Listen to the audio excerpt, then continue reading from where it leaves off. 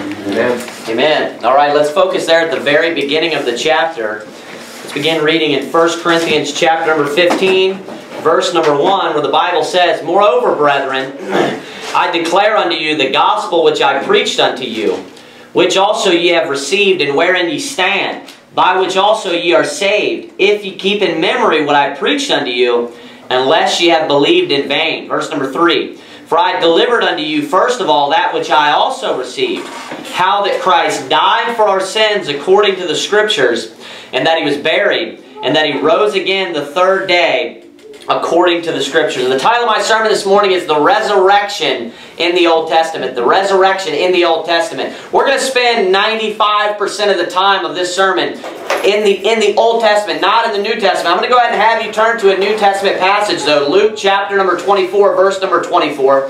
Luke chapter number 24, verse number 24. But I'm going to show all the different prophecies of the resurrection in the Old Testament. And if you would have noticed here, we actually got, what the actual gospel is, what the gospel consists of in these verses that we read. In verse number 3 again, he said, "For I delivered unto you first of all that which I also received, how that Christ died for our sins according to the Scriptures, and that He was buried, and that He rose again the third day according to the Scriptures." Now you get the context of that from verse number 1, where he says, "Moreover, brethren, I declare unto you the gospel which I preached unto you." So the gospel is the death, the burial, and the resurrection. And we're not dispensationalists. We don't believe in multiple gospels. We believe in one gospel: the death, the burial, and the resurrection. And I believe that that same gospel is how every single person that will make it to heaven was saved. Every person that ends up being in heaven was saved by that same gospel. Now, there was different revelations of the gospel throughout the Old Testament. And there are obviously many pictures that we can see of Jesus dying, being buried, and rose again.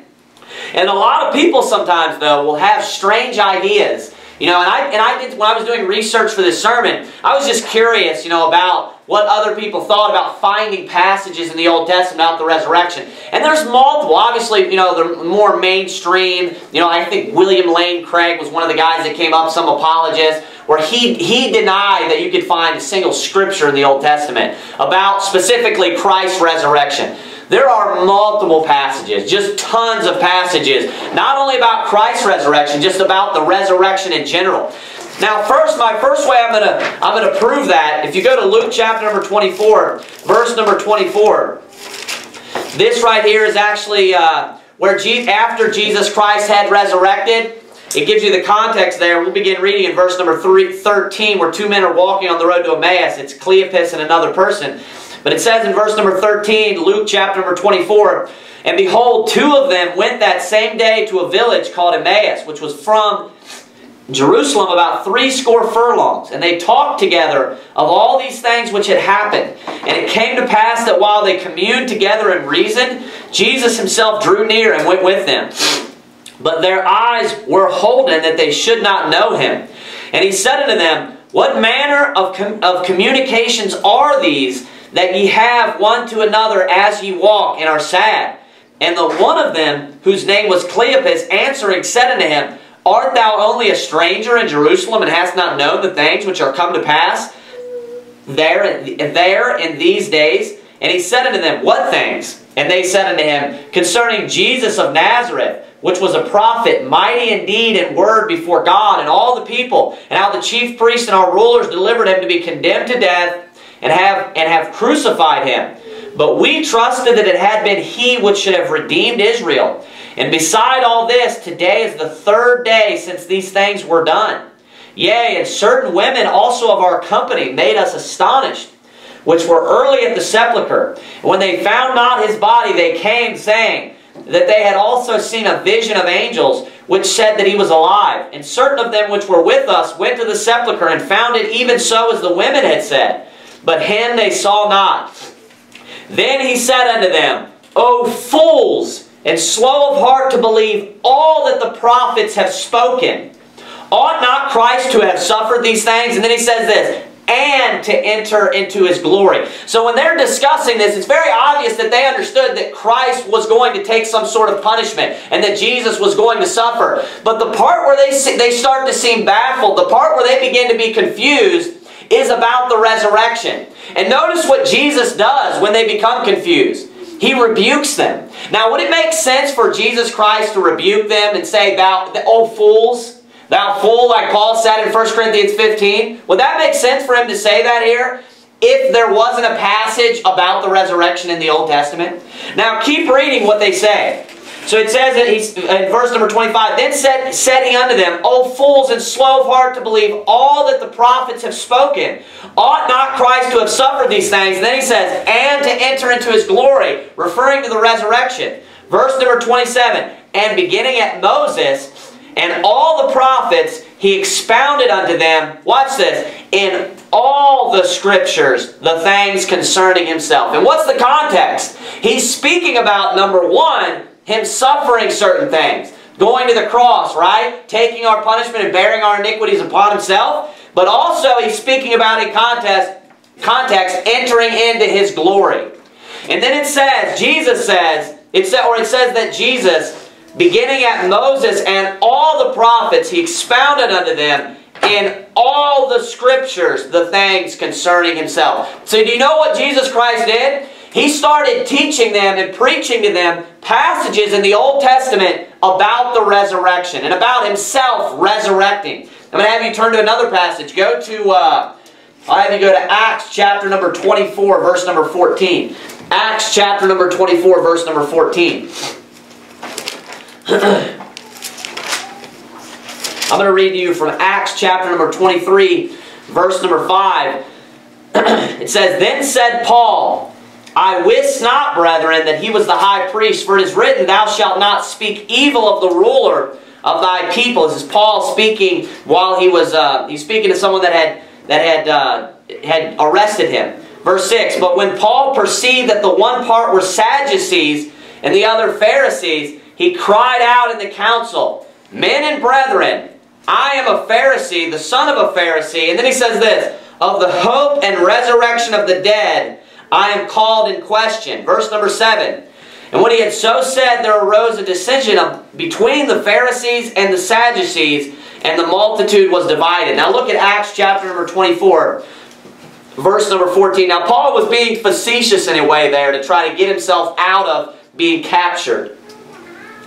He purposely caused a division among the Pharisees and the Sadducees. But notice that just the preaching or the doctrine, the teaching of the resurrection in general, not necessarily related only to Jesus Christ resurrecting, but the resurrection in general was believed even by the false prophets, even by the Pharisees of the Old Testament. Look here in Acts chapter number 24, verse number 14. Paul speaking about his own belief. He says this, "But this I confess unto thee, that after the way which they call heresy, so worship I the God of my fathers." And then he says this, "Believing all things." That sound familiar?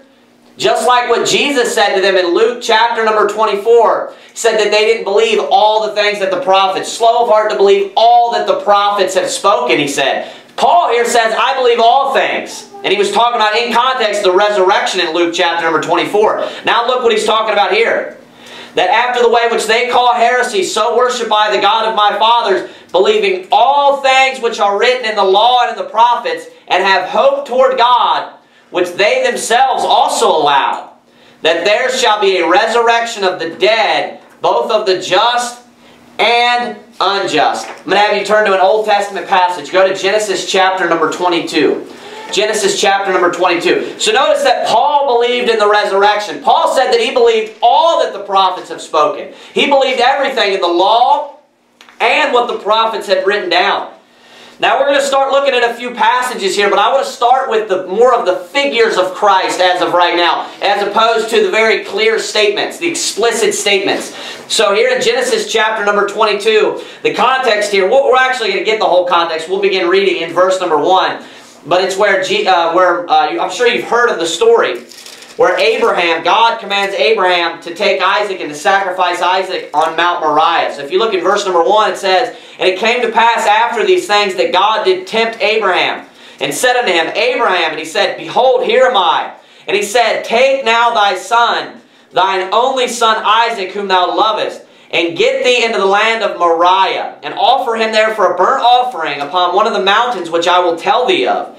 And Abraham rose up early in the morning, and saddled his ass, and took 2 of his young men with him, and Isaac his son, and clave the wood for the burnt offering, and rose up, and went unto the place of which God had told him.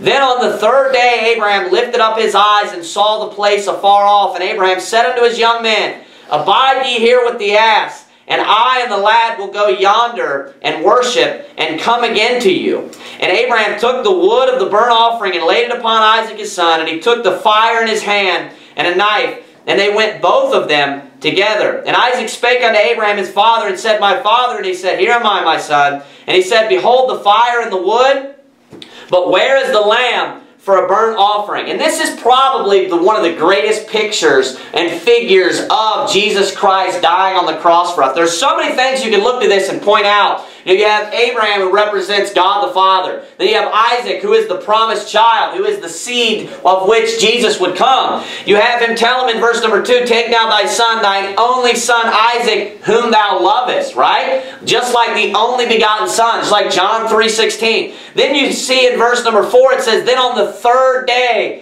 Abraham lifted up his eyes and saw the place afar off. Just like Jesus Christ resurrecting on the 3rd day, right? You have the wood, just like the cross being that Isaac bore. Isaac was the one that was carrying the wood. There, if you look in verse number 6, you have the 2 men. Notice he had 2 servants that went with him. Just like the 2 people that were on each side. The 2 robbers, the 2 thieves and murderer that was on each side of Jesus Christ while he was on the mountain of Calvary.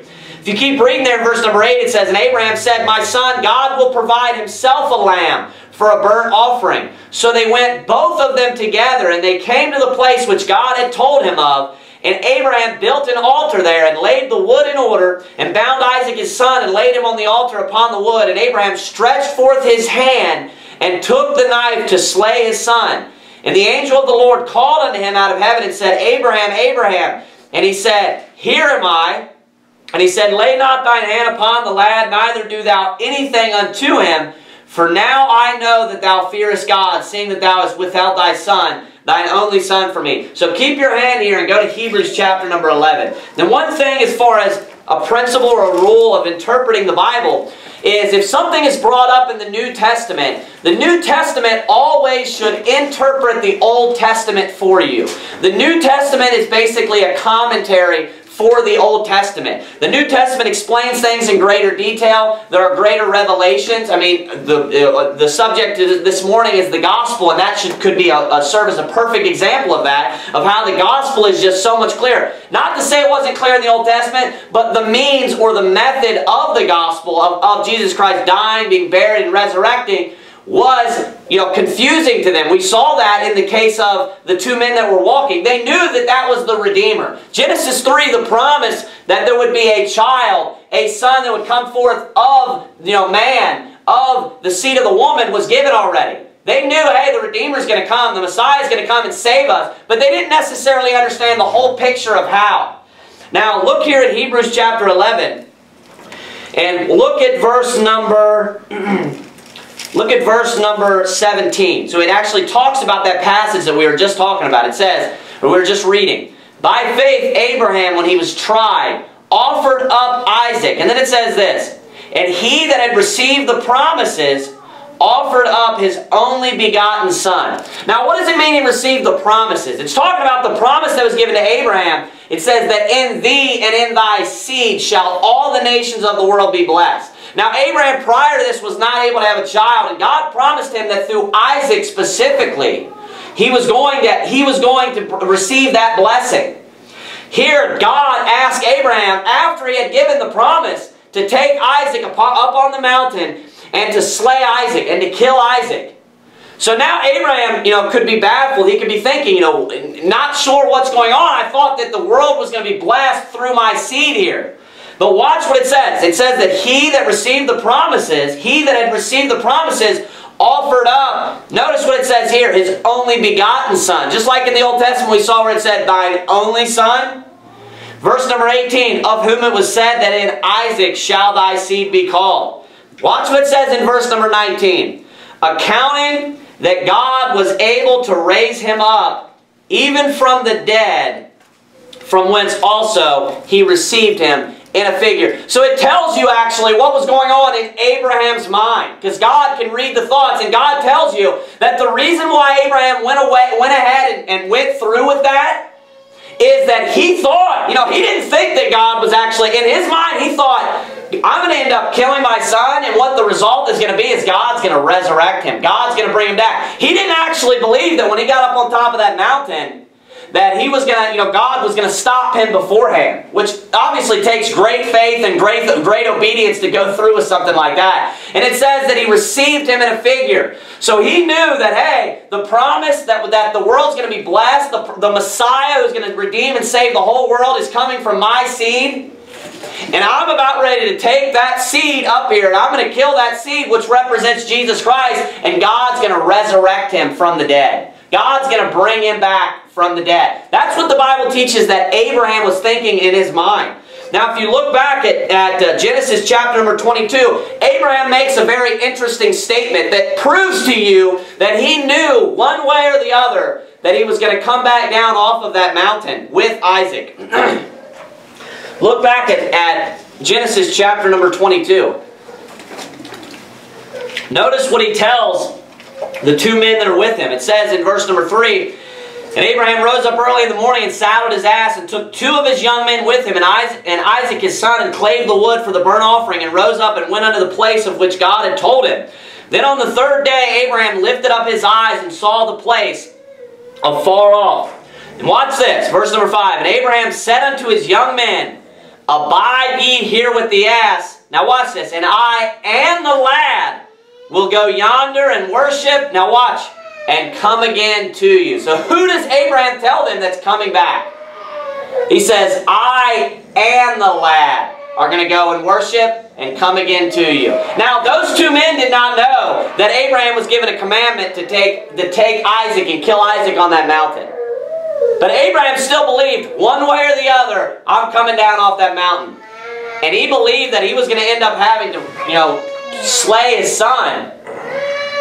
Get his Bible for him. Slay his son, and then God was going to resurrect him again because he received him in a figure. He received the resurrection of Jesus Christ. He believed in that. That's what the Bible teaches. Turn to 1 Kings chapter number 17. We're going to look at a few passages of people just being resurrected in the Bible. In the Old Testament specifically. 1 Kings chapter number 17. Now the Bible tells us of a few other figures. I'm not going to look at all the figures because that's not necessarily what I want to spend all my time on this morning. But the Bible mentions a lot of other figures. And like I pointed out there, it talked about after 3 days' journey, right? After 3 days' journey, it said that they saw the place afar off. So we can see the picture of the resurrection there, of him being given life, of him receiving the picture, the figure of Jesus Christ resurrecting on the 3rd day. Just like how Jesus Christ, after 3 days and 3 nights, rose again. And Jesus also said that Jonah, being in the belly of the whale, was a picture of the resurrection. It says in Matthew chapter number 12, verse number 40, For as Jonas was 3 days and 3 nights in the whale's belly, so shall the Son of Man be 3 days and 3 nights in the heart of the earth. So Jesus tells you that God could have just left Jonah in the whale's belly for 2 days. God could have left Jonah in the whale's belly for 4 days. But he chose specifically to do 3 days because it pictured Jesus Christ being dead for 3 days. But here's the thing. You say, how is that a picture of the resurrection? Did he stay in the whale? He was in the whale for 3 days, but guess what? He came out of the whale. So that pictures the resurrection. Just like after 3 days' journey, they'd see the place afar off, and that day Isaac was given life. That was the day that he was supposed to die. That was the day that God had commanded him to take. You guys are in 1 Corinthians chapter number 17, I said? Yeah, look at verse number 17. Verse number 17. And it came to pass after these things that the son of the woman, the mistress of the house, fell sick. This is a story of Elijah the Tishbite.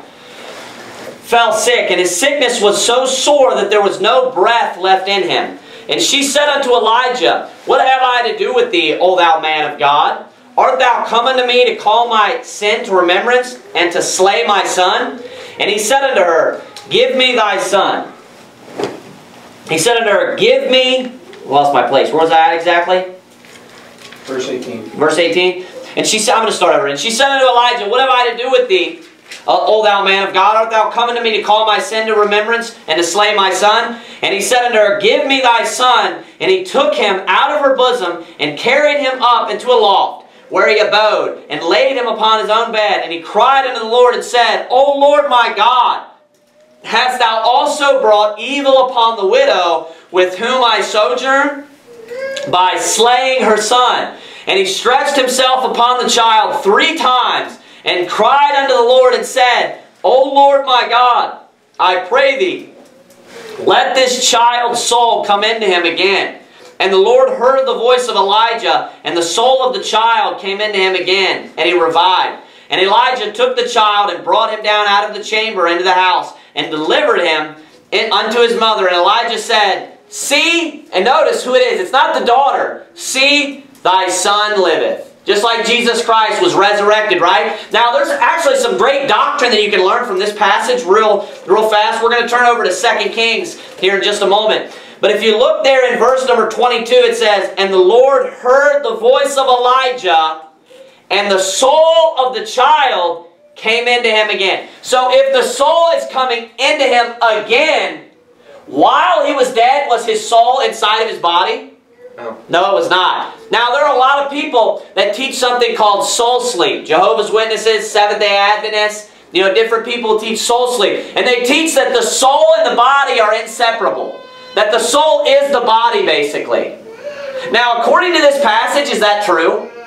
Because he tells you very plainly that the soul came into him again. And look at the end of verse number 21. He says, Lord my God, I pray thee, let this child's soul come into him again. That's Elijah speaking, but besides that point, we have the authority of God saying, and the Lord, it's the Holy Spirit writing, and the Lord heard the voice of Elijah, and the soul of the child came into him again, and he revived. So we have a passage in the Old Testament where God exercised the power of resurrecting people. Obviously, Elijah was only able to do what God allowed him to do. And this power came from God. So we can see examples of people being resurrected.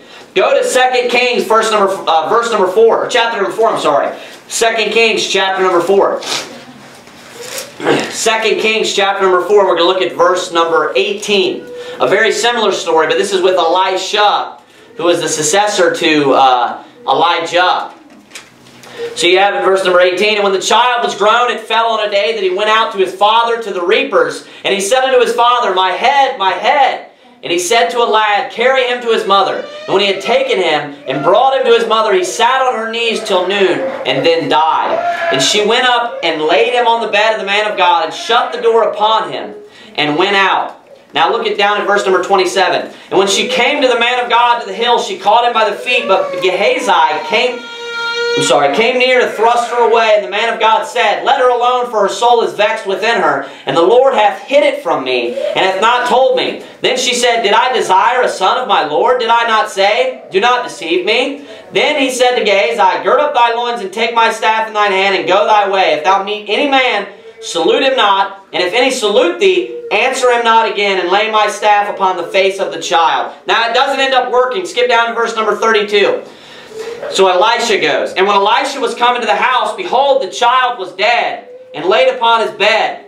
He went in therefore and shut the door. So the Bible's clear, this child is dead. He is completely 100% without life. And shut the door upon them twain, and prayed unto the Lord. And he went up and lay upon the child, and put his mouth upon his mouth, and his eyes upon his eyes, and his hands upon his hands. And he stretched forth himself upon the child, and the flesh of the child waxed warm. Verse number 35, then he returned and walked in the house to and fro, and went up and stretched himself upon him. And the child sneezed 7 times, and the child opened his eyes. And he called Gehazi and said, call this Shunammite. So he called her. And when she was come in unto him, he said, take up thy son. So notice, over and over again, we see these passages of people in the Old Testament, examples of people being resurrected and brought back from the dead. And notice over and over again, what are they? Thy son. And those are the words specifically that are spoken. Take up thy son. And then Elijah said before, thy son liveth. Right? Go to 2 Kings chapter number 13. 2 Kings chapter number 13. 2 Kings chapter number 13. Verse number 20. 2 Kings chapter number 13. And Elisha died, and they buried him, and the bands of the Moabites invaded the land at the coming in of the year. So he's dead and he's buried. He's in a tomb, right? And there's people that the Moabites invaded the land, it says, a band. So an army of them, a group of them. Moabites invaded the land at the coming in of the year, and it came to pass as they were burying a man, that behold, they spied a band of men, and they cast the man into the sepulchre of Elisha. And when the man was let down and touched the bones of Elisha, he revived and stood up on his feet. That'd be pretty scary if you were one of those other guys. If you knew, like, hey, this person I have is dead, and then you like spy some other people, and you're carrying this guy and you're getting ready to throw him in the tomb or bury him in the tomb. So, but you got to get out of there real quick, so you just take the body and throw it in. And the guy just like hits, Elisha or whatever happens, and then he just stands back up on his feet. That'd be pretty freaky. But the point why we look at these passages over and over again is because the resurrection existed in the Old Testament. Not only, it just proves, like somebody could say, because here's the thing, there are a lot of people that just don't believe in a resurrection at all. They don't believe that it's possible. They don't believe that God would do it. Then why did He do it in the Old Testament? And you know what this does too as well? If you say, well, maybe what if somebody doesn't have all the Scripture? Somebody tries to make up just some, exceptional situation that doesn't exist. And what if they don't have the Scriptures that do teach that the resurrection is going to take place and that Christ is going to resurrect? All they have is stuff like this. Number one, this just proves that they can have a hope in the resurrection. Which I don't believe that situation. Obviously, you have to be saved by the Word of God in the first place. But people could hear of these things happening. They could hear of Elisha raising someone from the dead. And then they could know in the Old Testament the story of Genesis 22 of the seed. And they could see the figure of Christ being resurrected. And they could have hope in the resurrection from that. But that's not all. There are tons of verses that teach the resurrection. Go to Ezekiel chapter number 37. Ezekiel chapter number 37. And for a person to say that the Old Testament just doesn't teach that there's going to be a resurrection, or the Old Testament doesn't teach that Jesus Christ is going to be resurrected, is ridiculous.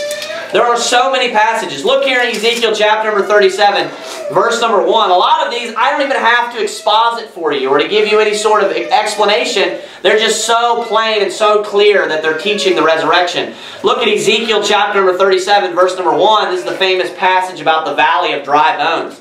It says, "The hand of the Lord was upon me, and carried me out in the spirit of the Lord, and set me down in the midst of the valley, which was full of bones, and caused me to pass by them round about." So he puts Ezekiel, the Spirit of the Lord basically picks him up and lifts him up and takes him to a valley, just an empty valley with just a bunch of dry, dead bones, right? And it says that He caused me to pass by them round about. So He's either getting him to walk around, or He's like taking him, in a supernatural way around the bones. "And behold, there were very many in the open valley, and lo, they were very dry." So He's trying to explain they're very dry. There's no possible way that these people could be alive, right? They're very dry. "And He said unto me, Son of man, can these bones live? And I answered, O Lord God, Thou knowest. Again He said unto me, Prophesy upon these bones, and say unto them, O ye dry bones, hear the word of the Lord. Thus saith the Lord God unto these bones, Behold, I will cause breath to enter into you, and ye shall live. And I will lay sinews upon you, and will bring up flesh upon you, and cover you with skin, and put breath in you, and ye shall live. And ye shall know that I am the Lord." Verse 7. "So I prophesied as I was commanded, and as I prophesied there was a noise, and behold a shaking, and the bones came together, bone to his bone. And when I beheld, lo, the sinews and the flesh came up upon them, and the skin covered them above, but there was no breath in them. Then said He unto me, Prophesy unto the wind. Prophesy, Son of man, say to the wind, Thus saith the Lord God," excuse me, "Come from the four winds of, O breath, and breathe upon these slain that they may live. So I prophesied as He commanded me, and the breath came into them, and they lived, and stood up upon their feet, an exceeding great army. Then He said unto me, Son of man," watch this, "These bones are the whole house of Israel. Behold, they say, Our bones are dried, and our hope is lost. We are cut off for our parts. Therefore prophesy and say unto them, Thus saith the Lord God, Behold, O my people, I will open your graves and cause you to come up out of your graves and bring you into the land of Israel.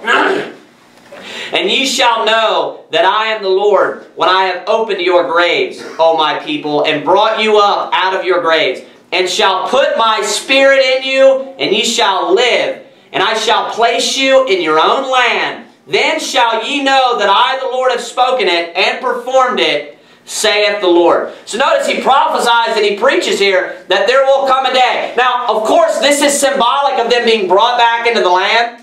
But I think that this is as clear as can be, that there will someday come the whole house of Israel. That's anyone who's a part of Israel. That's those that were part of the nation of Israel that were saved of the Old Testament. But you know that's also those who would be considered in the New Testament Gentiles. When you get saved, you become an Israelite. That's why he says the whole house of Israel. And those dry bones, you know, our bodies which lay in the dust and turn to dust, one day God will breathe life into us and we will literally live again. Our bodies will be resurrected. Go to another passage, Hosea chapter number 6, verse number 1. Another thing you can take away from this in Ezekiel chapter number 37 is that, do you know how they came to life? Do you know how they were given life again? By the Word of God, by prophesying, by preaching the Word of God. So do you know when you go out soul winning, if you don't quote a single Bible verse to someone, you're going to walk away and they're going to be spiritually dead still. There's no possibility for you to give someone life because it's not your own words that can give life. Because God's Word, Jesus said, the words that I speak unto you, they are spirit and they are life. We have to quote the Bible. We have to quote Jesus' words. So he had to prophesy in order to... He said, speaking to them or preaching to them the Word of God, the Word of the Lord. You're in Hosea chapter number 6. We're going to compare two passages here in Hosea chapter 6 and also Hosea 13. We'll begin reading in Hosea 6 first, because it's numerically first. So Hosea 6 verse number 1, he says, Come and let us return unto the Lord, for He hath torn and He will heal us. He hath smitten and He will bind us up. Now watch this again. After 2 days He will revive us, and the third day He will raise us up. So notice, after the third day, He will raise us up. Notice that. In the third day, He will raise us up, and we shall live in His sight. Verse number 3. Then shall we know, if we follow on to know the Lord, His going forth is prepared as the morning, and He shall come unto us as the rain, as the latter and former rain unto the earth. And if anybody knows about Bible prophecy and just key search words about the former and latter rain, the latter rain is referring to the resurrection of Jesus Christ. It's referring to the latter resurrection, not of Jesus Christ, I'm sorry, but the resurrection when Jesus Christ comes back, the day of the Lord. Now if you keep that in your hand, go over to Hosea chapter number 13, verse number 12. Hosea chapter number 13, it says, The iniquity of Ephraim is bound up, his sin is hid. So no, he's talking about them being saved, right? They bound up their sin. It says, his sin is hid. The sorrows of a travailing woman shall come upon him. He is an unwise son, for he shall not stay long in the place of the breaking forth of children. Now watch verse 14. I will ransom them from the power of the grave. I will redeem them from death. Now watch this. O death, I will be thy plagues. O grave, I will be thy destruction. So what's he saying? What is he talking about specifically there? Because he says he's going to ransom them from the power of the grave. How do you ransom something? How do you ransom something? You have to pay for it, right? You have to have something that you're going to give in order to ransom something. Now notice what he says at the end. He says, O death, I will be thy plagues.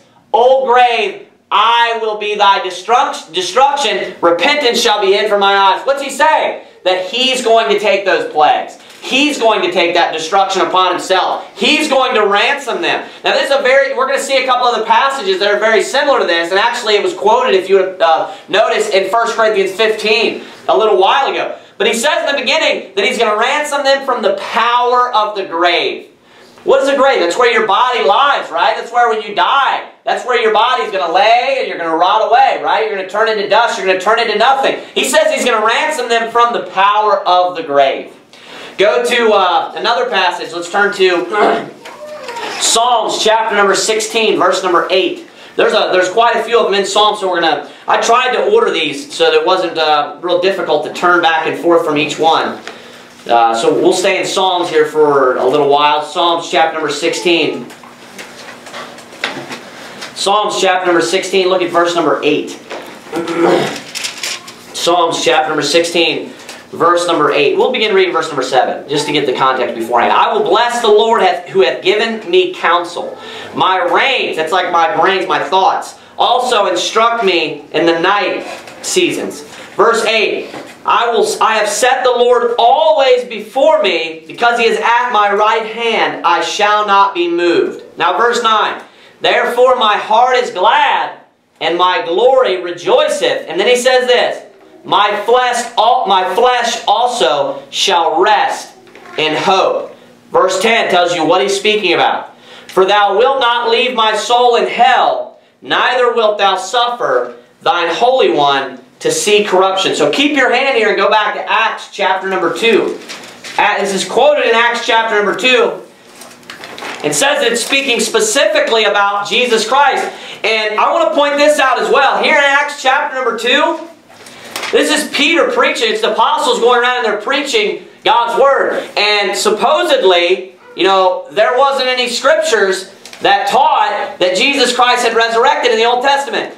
But isn't it funny, when they want to preach the resurrection of Jesus Christ, you know what they start doing? Quoting Old Testament passages. So look here in Acts chapter number 2, verse number 24. It says, whom, referring to Jesus, it's the antecedent of Jesus, whom God hath raised up, having loosed the pains of death, because it was not possible that he should be holden of it. It's a powerful statement. Verse number 25. For David speaketh concerning him, I foresaw the Lord always before my face, for He is on my right hand, that I should not be moved. So the Bible teaches you that the Lord that it's speaking of is Jesus Christ. Therefore did my heart rejoice, and my tongue was glad. And then he says, moreover also, my flesh shall rest in hope. Now that alone is a passage that teaches you that David was looking forward to a resurrection, saying that his flesh is going to rest in hope, that he hopes and he knows one day that he's going to die, but that he'll be resurrected again, that Jesus Christ will resurrect him, that God will resurrect him. Look at verse number 27. Because thou wilt not leave my soul in hell, neither wilt thou suffer thine Holy One to see corruption. Thou hast made known to me the ways of life. Thou shalt make me full of joy with thy countenance.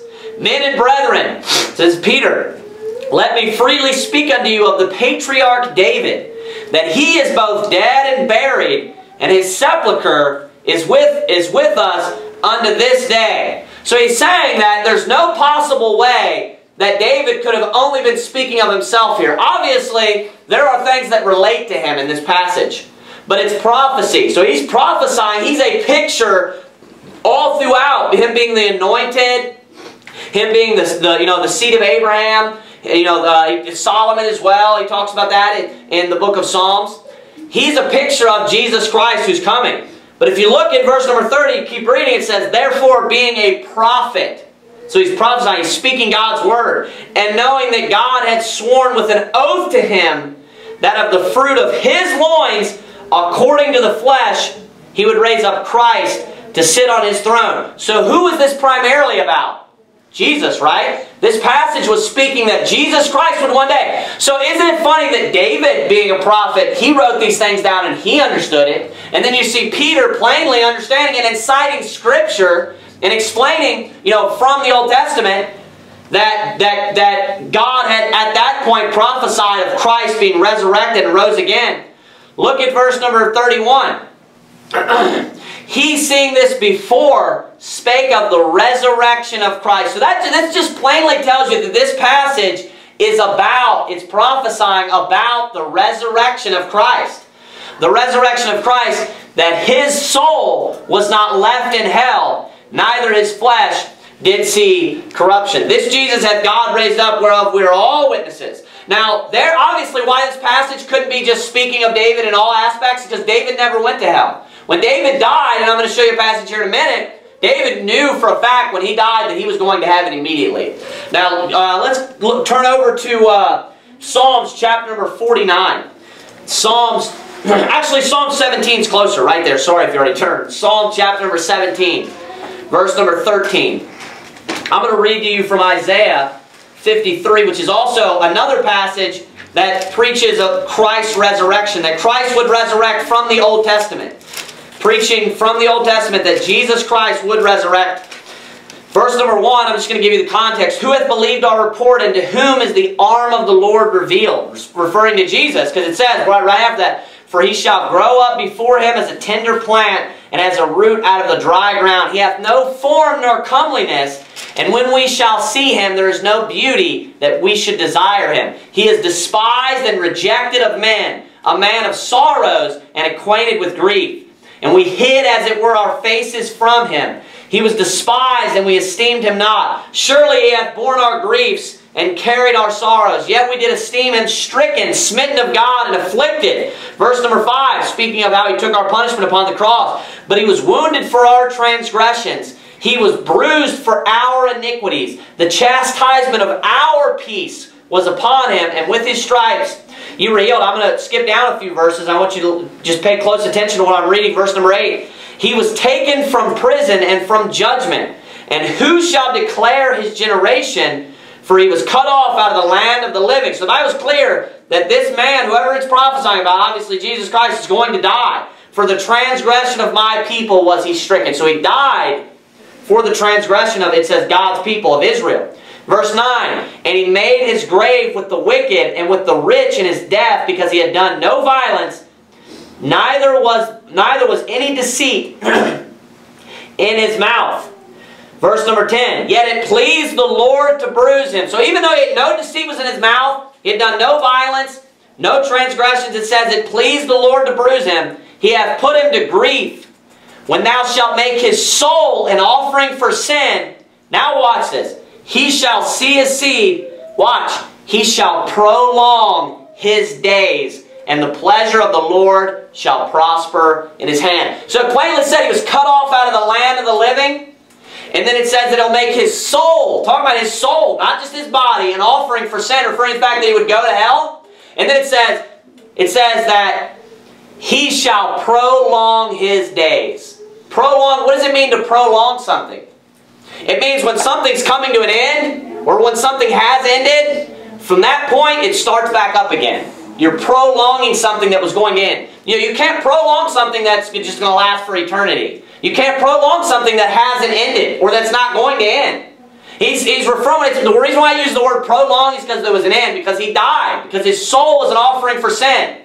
There's plenty of passages all throughout the Old Testament that teach that Jesus Christ would resurrect. Now you guys turn where to Psalm chapter number 17? Psalm chapter, you didn't turn anywhere because it's right on the same page. Psalms chapter number 17. Let's look at, what is it, verse number 13. Psalms chapter number 17, verse number 13 there at the end of the passage. It says, arise, O Lord, disappoint him, cast him down, deliver my soul from the wicked, which is thy sword, from men which are thy hand. O Lord, from men of the world, which have their portion in this life, and whose belly thou fillest with thy hid treasures. They are full of children, and leave the rest of their substance to their babes. Now watch this. As for me, I will behold thy face in righteousness. So he's saying he's going to see God's face, right? Watch what he says next. I shall be satisfied when I awake. Look what he says also after this. With thy likeness. Now 1 John chapter number 3 verse number 2 says this. Beloved, now are we the sons of God, and it doth not yet appear what we shall be, but we know that when he shall appear, we shall be like him, for we shall see him as he is. So notice it says that when he appears, talking about the resurrection, the rapture, just like in 1 Corinthians it says, behold, we shall all be changed, right? Talking about that there's going to be a change. It tells us what the change is here. It says that we'll be like him. And in what way? Also again, 1 Corinthians 15 explains that we're going to be receiving a glorified body. So David says when he sees God, right? When he wakes, he says that he shall be satisfied. It says that when I awake, referring to his body there, with thy likeness. Because he's going to be receiving a glorified body, just like Jesus Christ has. Now look at Psalms chapter number 49, verse number 6. Psalms chapter number 49, verse number 6. I believe it's speaking of his body because it says, when I awake. And there is no end of our soul. There is no sleeping of the soul. But you know what the body is often referred to as? What state it's in? Sleeping. Those that at least are going to heaven. Now those that are going to hell, their bodies are dead, and they will forever be dead. Their souls and their body. That's why he says, when I awake. He's referring to his body being asleep. Just like he said earlier, my flesh shall rest in hope. He says, when I awake with thy likeness. So you're in Psalms chapter number 49. Look at verse number 6. Psalms chapter number 49. Verse number 6, the Bible reads, they that trust in their wealth and boast themselves of the multitude of their riches, none of them can by any means redeem his brother, nor give to God a ransom for him. So it's talking about the person being ransomed from God, right? And it's talking about people that, it's saying the person that doesn't trust in God. They're trusting in wealth. They're trusting in, here's a simple way, they're trusting in anything other than God. And it says that they cannot ransom themselves. Notice what it's talking about ransoming in verse 8. For the redemption of their soul is precious. Now watch this. And it ceaseth forever. Saying that their soul is going to cease forever. Talking about them being dead forever. Verse 9. That he should still live forever and not see corruption. So notice that he would be able to live forever, right? If he was able to redeem his soul or to ransom his soul. For he seeth that wise men die. Likewise the fool and the brutish person perish, and leave their wealth to others. Their inward thought is that their houses shall continue forever, and their dwelling places to all generations. They call their lands after their own names. Now watch this. Nevertheless, man being in honor abideth not. He is like the beasts that perish. That's like what it talks about in Ecclesiastes 3. Verse 13. This their way is their folly, yet their prosperity approve their sayings. Selah. Like sheep they are laid in the grave. Death shall feed on them. Notice he's not speaking of himself. He's speaking of other people. Death shall feed on them, and the upright shall have dominion over them in the morning. And their beauty shall consume in the grave from their dwelling. Verse number 15. But God will redeem my soul from the power of the grave. Now watch what he says. For he shall receive me, Selah. So notice there's a big difference between them and David, right? He says, he says there in verse number 15 that God shall redeem my soul from the power of the grave. So notice that statement keeps coming up over and over again of being redeemed or ransomed, right? From the power of the grave. We're going to keep seeing that. Turn to Psalms chapter number 73, verse number 22. Psalms chapter number 73, verse number 22.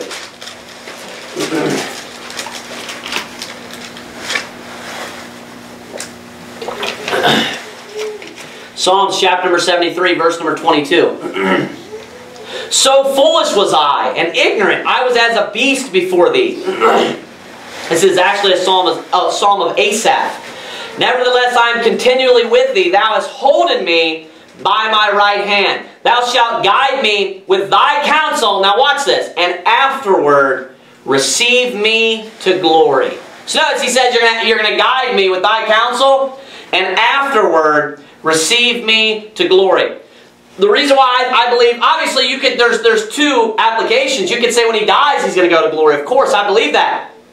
But the reason why I believe this is definitely a passage referring to the resurrection was because, if you remember, Jesus Christ said to Cleopas and the other man that was walking on the road to Emmaus, he said, ought not Christ ought to suffer these things and entered into his glory? And that was specifically referring to the resurrection.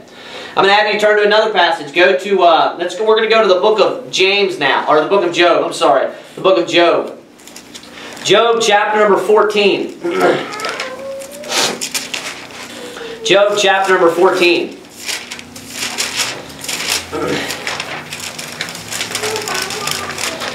Job chapter number 14, verse number 10.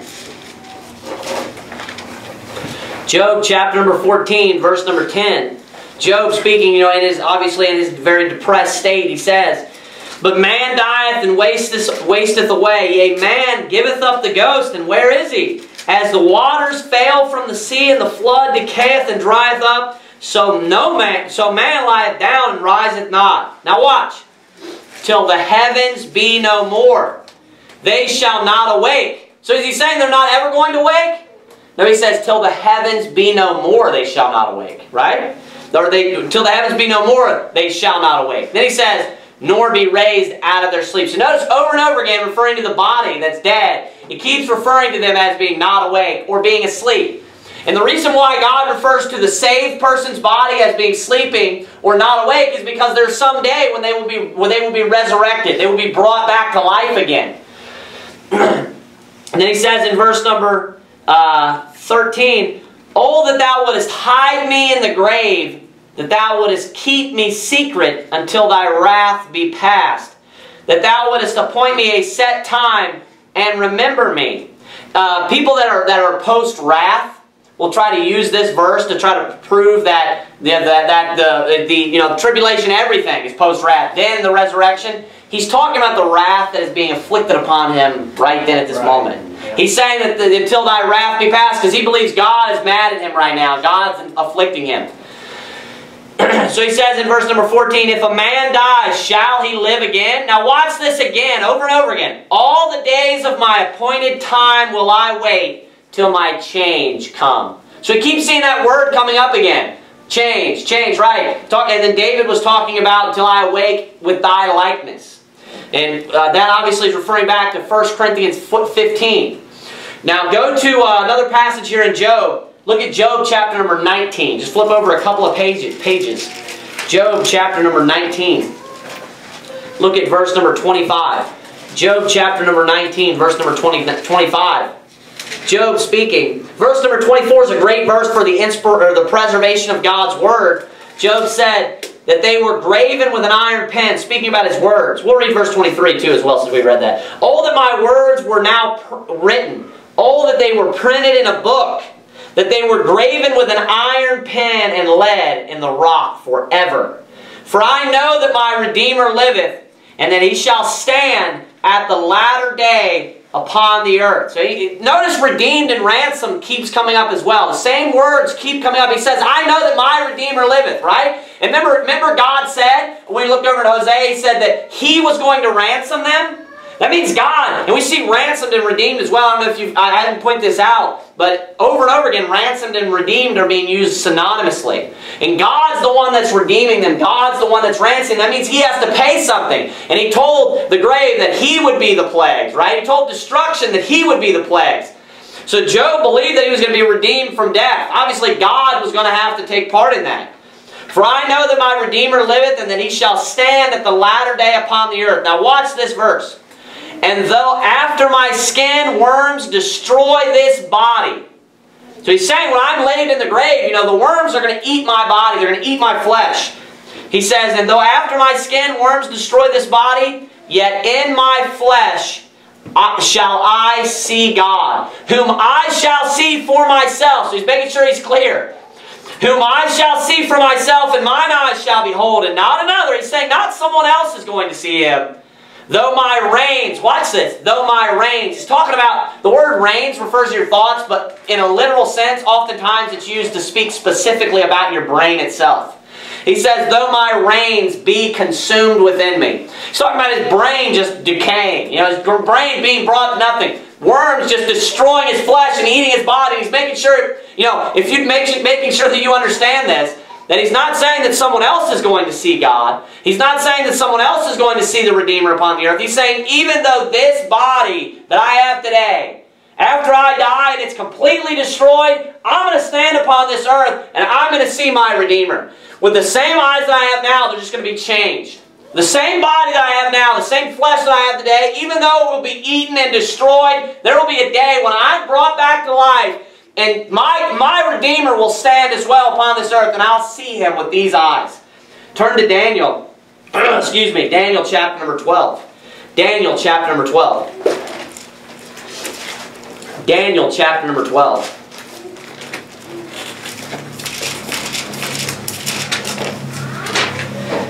So to say that the people, even the people of the Old Testament, didn't have some sort of scripture themselves, or didn't have God's Word and prophecies that taught that the resurrection would occur is ridiculous. It's just so far-fetched. There's repeated scriptures, and like Jesus said, in all the law and all the prophets. So look at Daniel chapter number 12. Begin reading verse number 1. Speaking of the end times. And at that time shall Michael stand up, the great prince, which standeth for the children of thy people. And there shall be a time of trouble, such as never was since there was a nation, even to the same time. Speaking of the tribulation. And at that time thy people shall be delivered, every one that shall be found written in the book.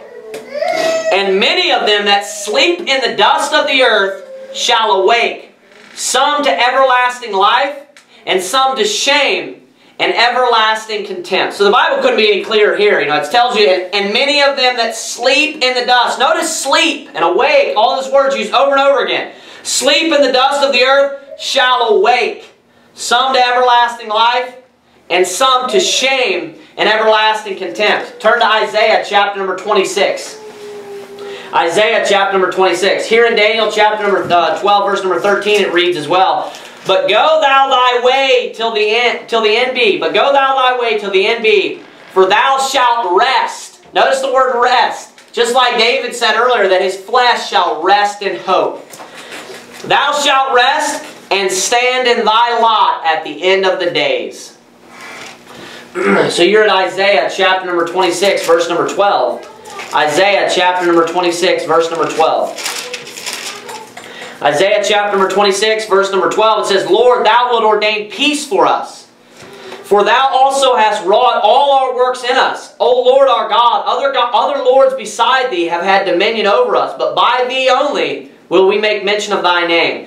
They are dead, they shall not live. They are deceased, they shall not rise. Therefore hast thou visited and destroyed them, and made all their memory to perish. Now if you skip down, for sake of time, look at verse number 17. Like as a woman with child that draweth near the time of her delivery is in pain, and crieth out in her pangs, so have we been in thy sight, O Lord. We have been with child, we have been in pain. We have as it were brought forth wind. We have not wrought any deliverance in the earth, neither hath the inhabitants of the world fallen.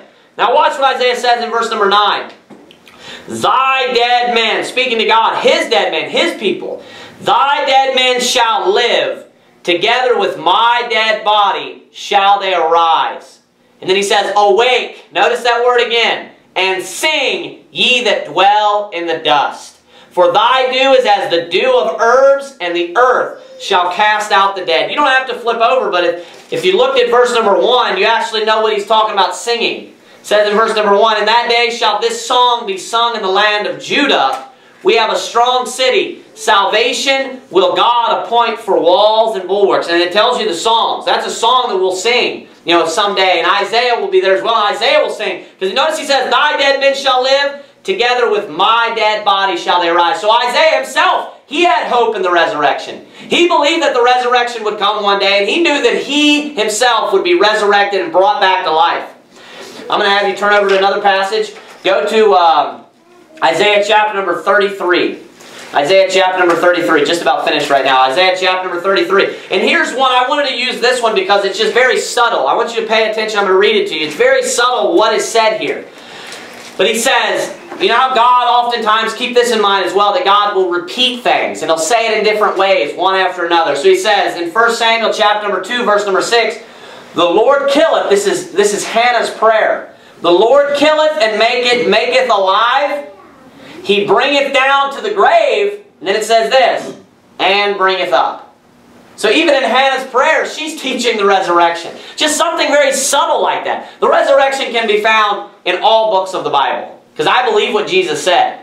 Whether it's found in a figure, whether it's found in a prayer, whether it's David prophesying and preaching specifically about the resurrection of Jesus Christ, or preaching about himself being resurrected, Isaiah preaching of the resurrection, Hosea, we could go on and on and on. To say that the resurrection is not in the Old Testament is to say that the gospel's not in the Old Testament. That's why it's so important. Look at, you guys are in Isaiah chapter number 33, is that correct? Yeah. Isaiah chapter number 33. Look at verse number 17. Isaiah chapter number 33, verse number 17. It says, thine eyes shall see the King in his beauty. They shall behold the land that is very far off. Now if you skip down to verse number 20, it tells you what it's talking about.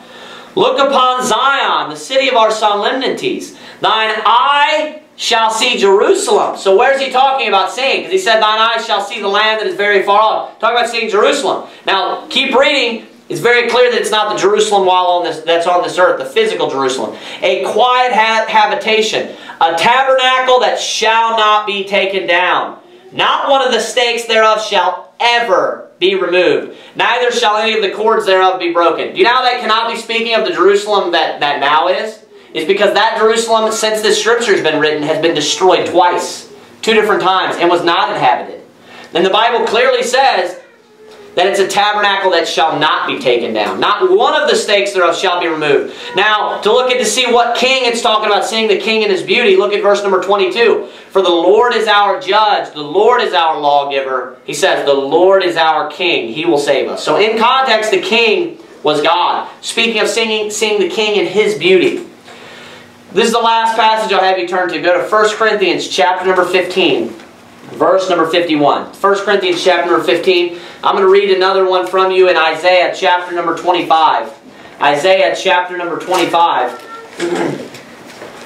And it's verse number 8. It says, he will swallow up death in victory, and the Lord God will wipe away all tears from all faces. From off all faces, and the rebuke of his people shall he take away from off all the earth. For the Lord hath spoken it. And it shall be in that day, lo, this is our God. We have waited for him. He will save us. This is the Lord. We have waited for him. We will be glad and rejoice in his salvation.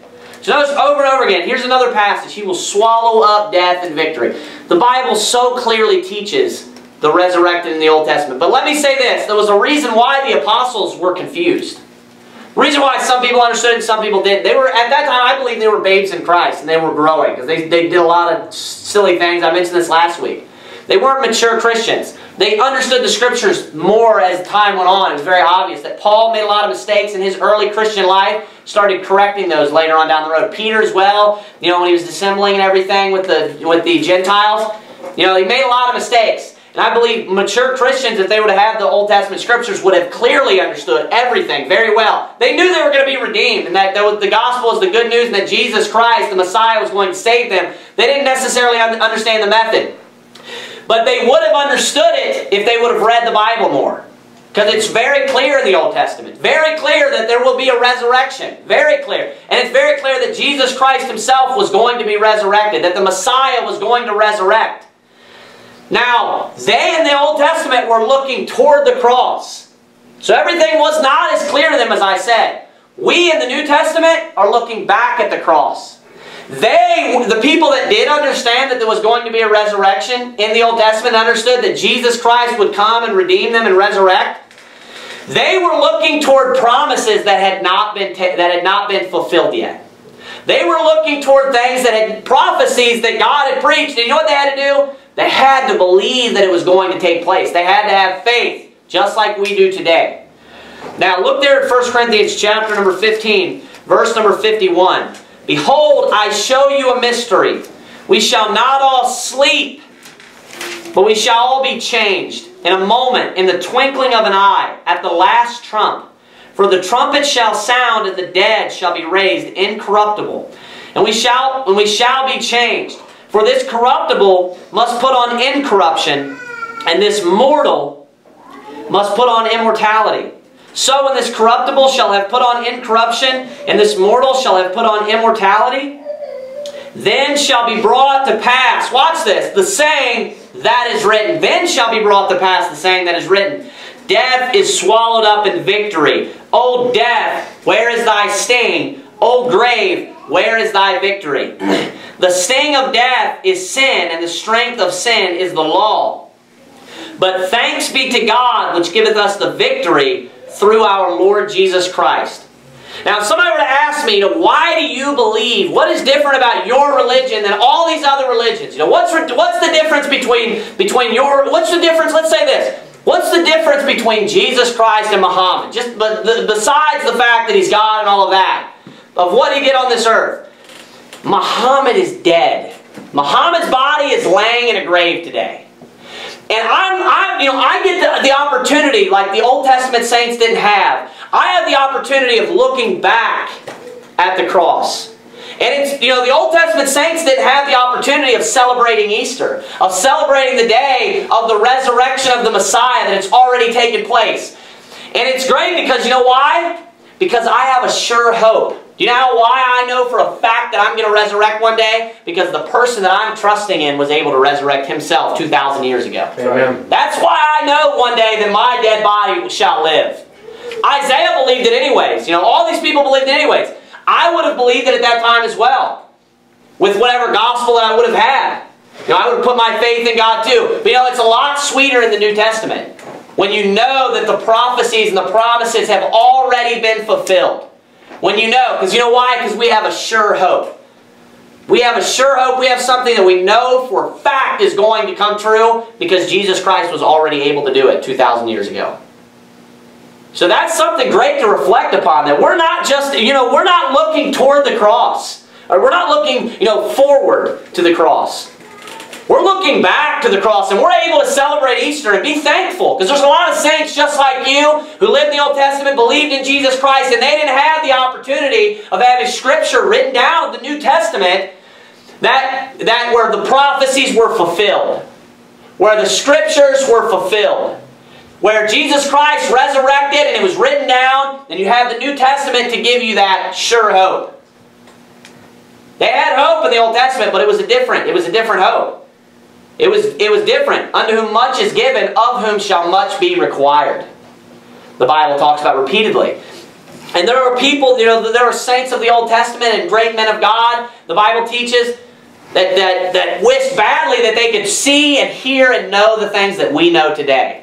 So don't take that for granted. Understand, what you really have on Easter and what we really are celebrating, that your Messiah, that the person that you're worshiping isn't laying somewhere in a grave somewhere, that He actually resurrected. And it's a great hope, not only that He resurrected, but that all I have to do is trust in Him that He's able to do that, and then I get to go to heaven for free. Isn't that a great thing? Amen. All right, let's bow our heads and have a word of prayer. Dear Heavenly Father God, we thank you, dear Lord, for Easter. We thank you for the resurrection. We thank you for all the great, amazing Scriptures, not only in the New Testament, but also in the Old Testament, dear Lord. We thank you for the great saints of the Old Testament who served as an amazing example, dear Lord, who believed your word, however much it was that was written down. They had faith in it, dear Lord, and they knew that they were going to be redeemed from the grave. They knew that they were going to be ransomed from the grave, Lord. And we ask you that you would just instill in us a great faith, dear Lord. Help us to increase in our faith and just to believe in you and to grow in your word. We love you, and just be with us daily. In Jesus Christ's name, amen.